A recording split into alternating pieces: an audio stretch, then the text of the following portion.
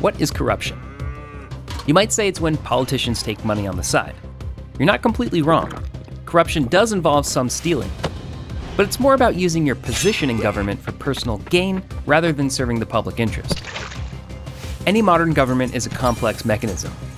When it's well-oiled and working for the people, the nation's power and overall quality of life goes up. But no mechanism is perfect. Even in the most developed countries, it won't take long to find poorly written laws that make the lives of regular law-abiding citizens difficult. That is a perfect environment for corruption type 1, unsystematic but common. Let's call it occasional corruption. In these cases, politicians can sometimes bend, avoid, or simply ignore formal rules for personal gain.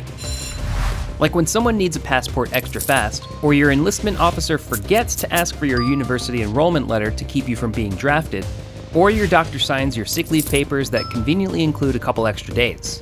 You get the idea. Of course, such occasional corruption can bring harm. In countries where it's widespread, there's a much lower development rate. Still, it's just a symptom, not the disease itself. If a nation cannot provide quick and reliable services to its citizens, corrupt, low-ranking officials start to charge for them under the table. This corruption is kind of like a lubricant for this rusty and inefficient mechanism. It doesn't do its job well, obviously, but without it, the whole system would fall apart. Jailing a few corrupt people won't change anything. You have to fix the mechanism itself by improving state institutions so that services are cheap and transparent. No one's going to pay a bribe when the very same service is available officially. However, there's also another type of corruption, a much more dangerous one: systemic corruption. It's when officials don't just avoid fixing the mechanism, they purposely break it and rebuild it in a way that serves their own interests. The harm caused by this systemic corruption is more than just what the officials pocket for themselves. There's also the collateral damage. By enriching themselves, corrupt politicians destroy entire projects and infrastructure. In any healthy system, managers try to minimize costs and provide the best services for the lowest price. Systemic corruption is the total opposite. The higher the budget, the bigger the bribe. That doesn't leave much to pay contractors for quality products. This is perfect.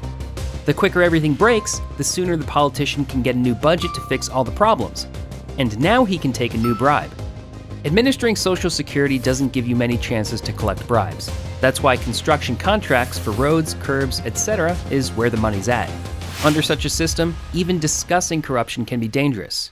Some people did have the opportunity to tell Putin what they thought about high-level corruption to his face. You know, in 2003. The response was a court date and more than 10 years in prison. A lot has changed in Russia since 2003. What looked like massive corruption 17 years ago now looks like innocent fun. In modern Russia, corruption isn't for getting around the law, it is the law. Healthcare institutions fake their statistics to show how efficient they are at providing services. School teachers, supervised by their principals, fake presidential election results. The police protect criminals over citizens. Lawmakers introduce new laws that make corruption even easier. Courts print out pre-approved sentences, while state media distract society with some flashy new agenda. Fortunately, it can't last for long. You can replace anything with an imitation, but the real economy will just wither and die. When successful enterprises get taken over by incompetent people that just happen to be close to those in power, when entrepreneurs have to leave the country or risk getting imprisoned, and foreign investors look elsewhere, no propaganda can convince the people they're living better today than they did yesterday. By the way, one of the government's favorite tricks is blaming the people. Like, after all, haven't you bribed a police officer to avoid a fine and save some time? Or, haven't you paid the doctor to get better treatment? How about an urgent document? And that daycare for your kid? Well, you should blame yourself.